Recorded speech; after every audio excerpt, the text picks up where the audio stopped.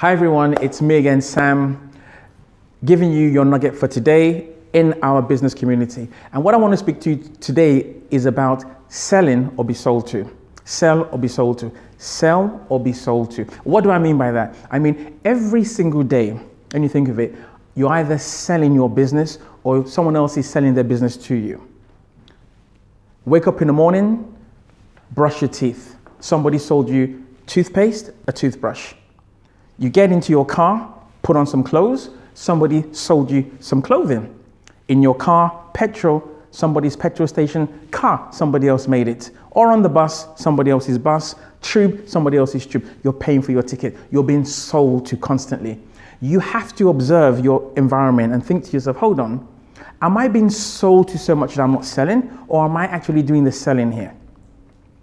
Now, what I want you to do is to take account of your minutes and your hours in a day and realize that every single day you will be sold to, yes, but your responsibility as a business leader is to make sure that you are selling as well.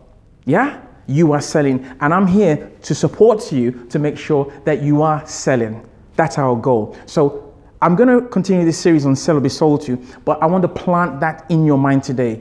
Every single day, everyone is being sold to or they're selling. It's your coach, Samuel Banjo, and I will talk to you more about sell or be sold to in our next series. Take care. Bye-bye.